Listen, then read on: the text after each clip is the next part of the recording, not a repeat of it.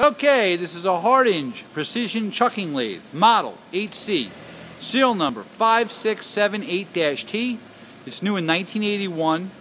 It has a Mitutoyo 2-axis DRO, a Hardinge 6-jaw chuck.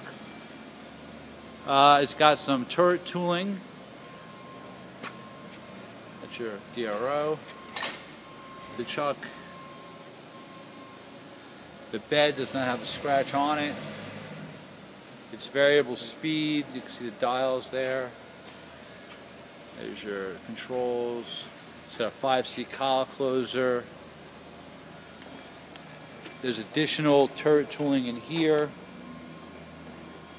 There's additional jaws there.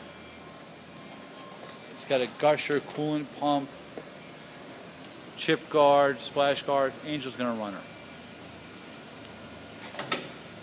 Right now it's running. Basically you can't even hear it. He's changing the speed. That's the number one. That's the one, which is the low. Number two. Number two. Sweet. Yep. Okay, number three. Number three, again, it's the high speed range. And right now we're in forward also, by the way. Yeah. We're in the high speed range, we're in the middle of it. Now we're up higher, 3,000. We're really cooking. Okay.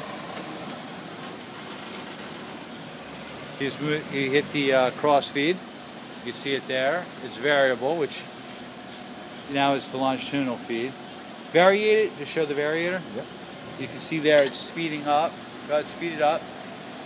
And slowing down. Slow down. Yep, see? And again, do it again so you can show it on the handle.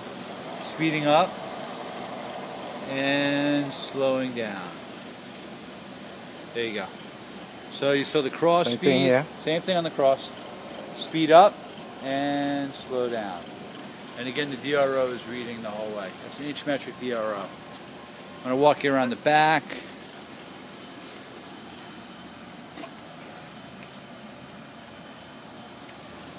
Here's the serial number. 5678T. We're running this on what voltage right now? 220. Show you the tag here. Yeah. And that's about it on that. I guess stop it and open the door. Show them the inside. There's some collets. Yep. And the drive chain.